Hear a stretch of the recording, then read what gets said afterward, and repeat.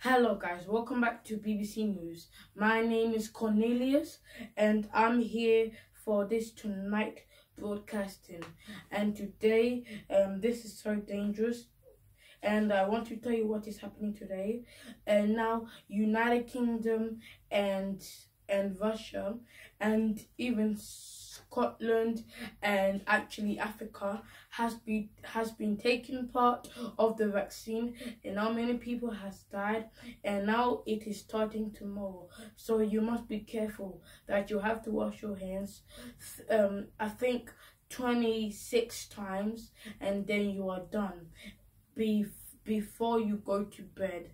Now if you finish shopping, you have to wash your hands 26 times.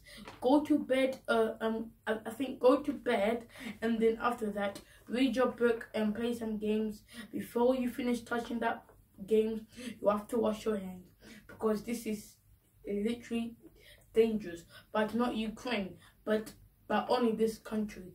And now South Africa is not taking part, and now the South African president is trying to say that many people has been shooting gun, because if people doesn't wash their hands, then they will die and shooting guns, and people will say put your hands up. So you have to be careful because this is very seriously dangerous.